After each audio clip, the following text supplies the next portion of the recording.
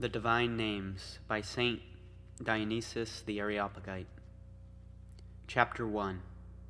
Dionysius the Elder to Timothy the Fellow Elder. What the goal of this discourse is, and the tradition regarding the divine names. And so, my friend, after the theological representations, I come now to an explication of the divine names as far as possible. Here too, let us hold on to that scriptural rule that when we say anything about God, we should set down the truth, not in the plausible words of human wisdom, but in demonstration of the power granted by the Spirit to the scripture writers, power by which, in a manner surpassing speech and knowledge, we reach a union superior to anything available to us by way of our own abilities or activities in the realm of discourse or of intellect. This is why we must not dare to resort to words or conceptions concerning that hidden Trinity which transcends being, apart from what the sacred scriptures have divinely revealed. Since the unknowing of what is beyond being is something above and beyond speech, mind, or being itself, one should ascribe to it an understanding of being. Let us therefore look as far upward as the light of sacred scriptures will allow, and, in our reverent awe of what is divine, let us be drawn together toward the divine splendor. For, if we may trust the superlative wisdom and truth of Scripture, the things of God are revealed to each mind in proportion to its capacities. And the divine goodness is such that, out of concern for our salvation, it deals out the immeasurable in infinite and limited measures. Just as the senses can neither grasp nor perceive the things of the mind, just as representation and shape cannot take in the simple and the shapeless, just as corporeal form cannot lay hold of the intangible and incorporeal, by the same standard of truth, beings are surpassed by the infinity beyond being, intelligences by that oneness which is beyond intelligence. Indeed, the inscrutable one is out of the reach of every rational process, nor can any words come up to the inexpressible good, this one, this source of all unity, this supra-existent being. Mind beyond mind, word beyond speech, it is gathered up by no discourse, by no intuition, by no name. It is, and it is as no other being is, cause of all existence, and therefore its self-transcending existence. It alone could give an authoritative account of what it really is. Now, as I've already said, we must not dare to apply words or conceptions to this hidden transcendent God. We can use only what Scripture has disclosed. In the Scriptures, the deity has benevolently taught us that understanding and direct contemplation of itself is inacceptable or inaccessible to beings, since it actually surpasses being.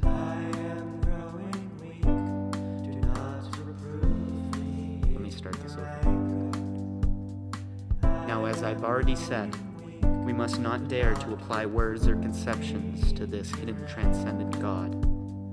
We can use only what Scripture has disclosed. In the Scriptures, the deity has benevolently taught us that understanding and direct contemplation of itself is inaccessible to beings, since it actually surpasses being. Many Scripture writers will tell you that the divinity is not only invisible and incomprehensible, but also unsearchable and inscrutable, since there is not a trace for anyone who would reach through into the hidden depths of this infinity. And yet, on the other hand, the good is not absolutely incommunicable to everything. By itself, it generously reveals a firm, transcendent being, granting enlightenments proportionate to each being, and thereby draws sacred minds upward to its permitted contemplation, to participation, and to the state of becoming like it. What happens to those that rightly and properly make this effort is this. they do not venture toward an impossibly daring sight of God, one beyond what is duly granted them. Nor do they go tumbling downward, where their own natural inclinations would take them. No. Instead, they are raised firmly and unswervingly upward in the direction of the ray which enlightens them. With a love matching the illuminations granted them, they take flight reverently, wisely, in all holiness. We go where we are commanded by those divine ordinances which rule all the sacred ranks of the heavenly orders. With our minds made prudent and holy, we offer worship to that which lies hidden beyond thought and beyond being. With a wise silence we do honor to the inexpressible. We are raised up to the enlightening beams of the sacred scriptures, and with these to illuminate us. With our beings shaped to song of praise, we behold the divine light in a manner befitting us, and our praise resounds for that generous source of all holy enlightenment, a source which has told us about itself in the holy words of Scripture. We learn, for instance, that it is the cause of everything, that it is origin, being, and life. To those who fall away, it is the voice calling, "Come back," and it is the power which raises them up again. It refurbishes and restores the image of God corrupted within them. It is the sacred stability which is there for them when the tide of unholiness is tossing them about. It is safety for those who made a stand.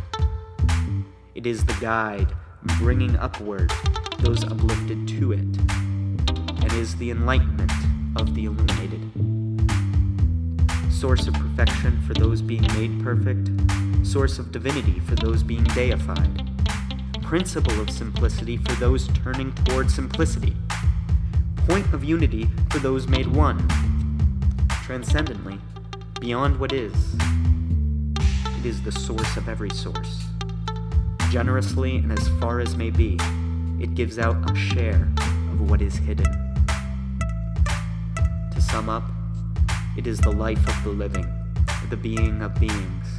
It is the source and the cause of all life and of all being. For out of its goodness it commands all things to be, and it keeps them going. We learn of all these mysteries from the divine scriptures, and you will find that what the scripture writers have to say regarding the divine names refers, in revealing praises, to the beneficent processions of God. And so all these scriptural utterances celebrate the supreme deity by describing it as a monad or a hynad, because of its supernatural simplicity and indivisible unity, by which unifying power we are led to unity. We, in the diversity of what we are drawn together by it, and are led into a godlike oneness, into a unity reflecting God.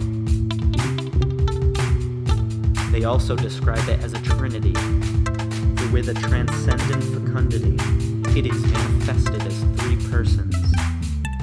This is why all fatherhood in heaven and on earth is and is named after it. They call it cause of being, since in its goodness it employed its creative powers to summon all things into being, and it is hailed as wise and beautiful because beings, which keep their nature uncorrupted, are filled with divine harmony and sacred beauty. But they especially call it loving toward humanity, because in one of its persons, it accepted a true share of what it is we are, and thereby issued a call to man's lowly state to rise up to it. In a fashion beyond words, the simplicity of Jesus became something complex. The timeless took on the duration of the temporal, and, with neither change nor confusion of what constitutes him, he came into our human nature, He who totally transcends the natural order of the world. This is the kind of divine enlightenment into which we have been initiated by the hidden tradition of our inspired teachers, a tradition at one with Scripture. We now grasp these things in the best way we can, and as they come to us, wrapped in the sacred veils of that love toward humanity with which Scripture and hierarchical traditions cover the truths of the mind with things derived from the realm of the senses. And so it is that the transcendent is clothed in the terms of being, with shape and form on things which have neither, and numerous symbols are employed to convey the various attributes of what is an imageless and supernatural simplicity. But in time to come, when we are incorruptible and immortal, when we have come at last to the blessed inheritance of being like Christ, then, as Scripture says, we shall always be with the Lord. In most holy contemplation, we shall be ever filled with the sight of God shining gloriously around us, as once it shone for the disciples of the divine transfiguration. And there we shall be, our minds away from passion and from earth, and we shall have a conceptual gift of light from Him, and, somehow, in a way we cannot know, we shall be united with Him, and, our understanding carried away, blessedly happy, we shall be struck by His blazing light. Marvelously, our minds will be like those in the heavens above. We shall be equal to the angels and sons of God, being sons of the resurrection. This is what the truth of the Scripture affirms. But as for now, what happens is this. We use whatever appropriate symbols we can for the things of God. With these analogies, we are raised upward toward the truth of the mind's vision, a truth which is simple and one. We leave behind us all our notions of the divine. We call a halt to the activities of our mind, and, to the extent that is proper, we approach the ray which transcends being. Here, in a manner no words can describe, pre-existed all the goals of all knowledge, and it is of a kind that neither intelligence nor speech can lay hold of it, nor can it at all be contemplated, since it surpasses everything, and is wholly beyond our capacity to know it. Transcendently, it contains within itself the boundaries of every natural knowledge and energy. At the same time, it is established by an unlimited power beyond all the celestial minds. And if all knowledge is of that which is, and is limited to the realm of the existent, then whatever transcends being must also transcend knowledge. How then can we speak of the divine names? How can we do this if the transcendent surpasses all discourse and all knowledge? If it abides beyond the reach of mind and of being, if it encompasses and circumscribes, embraces and anticipates all things while itself eluding their grasp and escaping from any perception, imagination, opinion, name, discourse, apprehension, or understanding? How can we enter upon this undertaking if the Godhead is superior to being and is unspeakable and unnameable? I said in my theological representations that one can neither discuss nor understand the one, the super unknowable, the transcendent, goodness itself, that is, the triadic unity, possessing the same divinity and the same goodness. Nor can one speak about and have knowledge of the fitting way in which the holy angels can commune with the comings or with the effects of the transcendently overwhelming goodness. Such things can neither be talked about nor grasped, except by the angels who in some mysterious fashion have been deemed worthy. Sense the union of divinized minds with the light beyond all divinity. Sense the union of divinized minds with the light beyond all deity occurs in the cessation of all intelligent activity. A godlike unified minds who imitate these angels as far as possible praise it most appropriately through the denial of all beings. Truly and supernaturally enlightened after this blessed union, they discover that although it is the cause of everything, it is not a thing, since it transcends all things in a manner beyond being. Hence, with regard to the supra-essential being of God, transcendent goodness, transcendently there, no lover of truth which is above all truth will seek to praise it as word or power behind life or being. No. It is at a total remove from every condition, movement, life, imagination, conjecture, name, discourse, thought, conception, being, rest, dwelling, unity, limit, infinity, the totality of existence. And yet, since it is the underpinning of goodness, and by merely being there is the cause of everything, to praise this divinely beneficent providence, you must turn to all of creation. It is there at the center of everything, and everything has it for a destiny.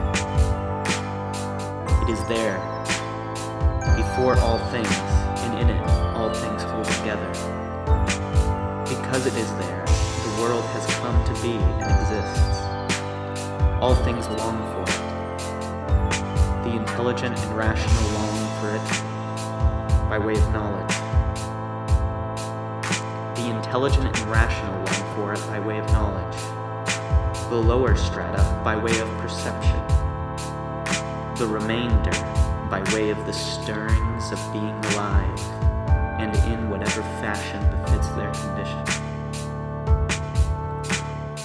Realizing all of this, the theologians praise it by every name, and as the nameless one.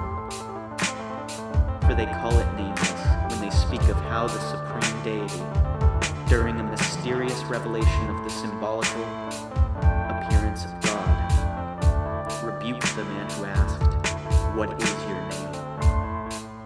and led him away from any knowledge of the divine name by counter.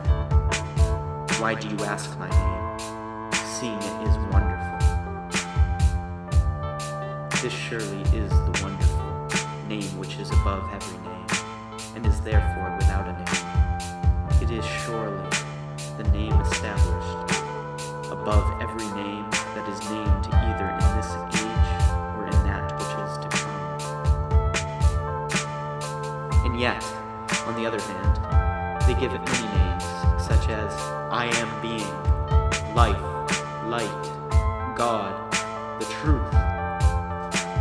These same wise writers, when praising the cause of everything that is, use names drawn from all the things caused. Good, beautiful, wise, beloved, God of gods, Lord of lords, Holy of holies, eternal, existent, cause of the ages. They call him source of life, wisdom, mind, word, knower, possessor beforehand of all the treasures of knowledge, power, powerful, and King of kings, Ancient of days, the unaging and unchanging, salvation, righteousness and sanctification, redemption, greatest of all, and yet the one in the still breeze. They say he is in our minds, in our souls, and in our bodies, in heaven and on earth, that while remaining ever within himself, he is also in and around and above the world, that he is above heaven and above all being, that he is sun, star, and fire, water, wind, and dew, cloud, archetypal stone, and rock, that he he is all, that he is no thing. And so it is that as cause of all, and as transcending all, he is rightly nameless, and yet has the names of everything that is. Truly, he has dominion over all, and all things revolve around him, for he is their cause, their source, and their destiny. He is all in all, as Scripture affirms, and certainly he is to be praised as being for all things the creator and originator, the one who brings them to completion, their preserver, their protector, and their home, the power which returns them to itself, and all this in the one single, irrepressible, and supreme act. For the unnamed goodness is not just the cause of cohesion, or life, or perfection, so that it is, from this or that providential gesture, that it earns a name, but it actually contains everything beforehand within itself, and this in an uncomplicated and boundless manner. And it is thus, by virtue of the unlimited goodness of its single all-creative providence. Hence the songs of praise and the names for it are fittingly derived from the sum total of creation. These are not the only names for God favored by the Scripture writers, these drawn from universal or individual acts of providence, or from those provided for. Some too have their origin in spiritual visions, which enlightened initiates or prophets in the holy places or elsewhere. Some too have their origin in spiritual visions, which enlightened initiates or prophets in the holy places or elsewhere. For all sorts of reasons, and because of all sorts of dynamic energies, they have applied to the divine goodness, which surpasses every name and every splendor, descriptions of every sort, human, fiery, or amber shapes and forms. They praise its eyes, ears, hair, face, and hands, back, wings, and arms, a posterior, and feet. They have placed around it such things as crowns, chairs, cups, mixing bowls, and similar mysterious items of which I will do my best to speak in symbolic theology. Which I will do my best to speak in the symbolic theology. However, let us for the moment proceed to an explication of the conceptual names of God, collecting, for this purpose, what Scripture has to say, and being guided in the manner I have already mentioned.